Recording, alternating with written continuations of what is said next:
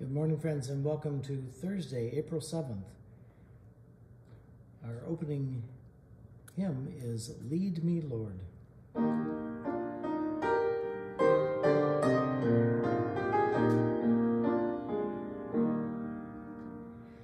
Lead me, Lord, lead me in thy righteousness, make my way plain before my face.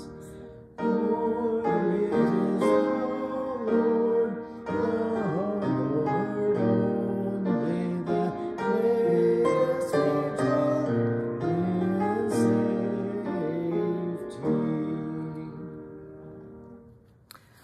Thursday's devotion is found in the Upper Room Discipline, written by Mark W. Stam. And our scripture reading is Psalm 31, 9-16. Be gracious to me, O Lord, for I am in distress.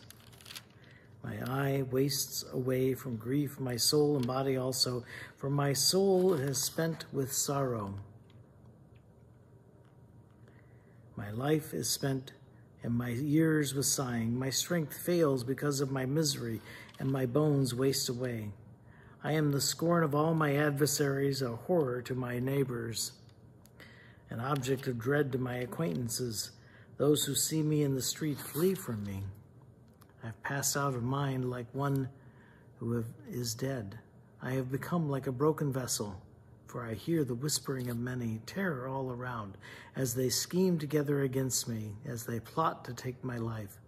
But I trust in you, O Lord. I say, you are my God. My times are in your hand. Deliver me from the hand of my enemies and persecutors.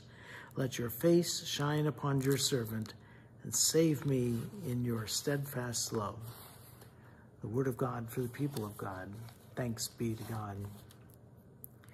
Having empathy is the first step in the disciples' way of generosity. Today's reading begins, be gracious to me, for I am in distress.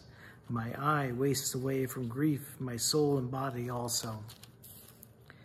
Here's a prayer offered in a time of stress and loss, and spoken by one who is exhausted. That description may or may not describe you right now, but continue listening to the psalmist's prayer. He feels like he's been forgotten and plotted against. His sense of dread is all-encompassing. Even his fears and feelings don't entirely make sense. Perhaps it seems strange to offer this prayer as your own, although there may be times when it's exactly what you would pray. Either way, I invite you to imagine it as someone's prayer today. Here's a key understanding held by those who advocate for the use of the full Psalter, even its difficult parts. Ask yourself, who might be praying this prayer today? And then imagine praying it with them, perhaps with someone mourning the loss of a spouse or child, or with a victim of abuse, or with someone struggling to pay medical bills or to find the next meal. Invite the Spirit into the process, both to enlighten your imagination and to help you bear difficult things, even your own wordless groans. Here is work the Holy One inspires in us as we prepare for the Holy Week journey, and we are able to do it because Jesus walked the journey before us. And with him, we can complete this prayer with confidence. But I trust in you, O Lord.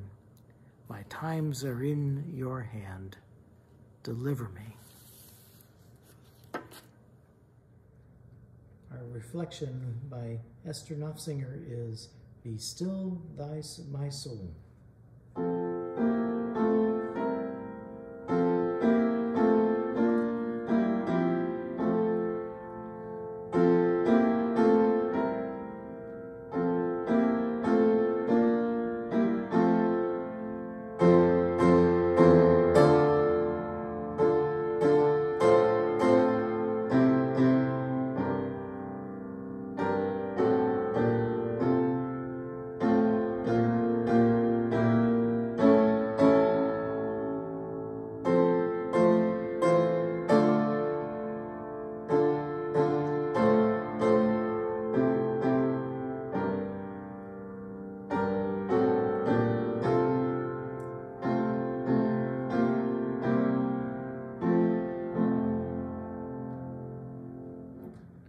Let us pray with and for those who are weary and grief-stricken. Amen.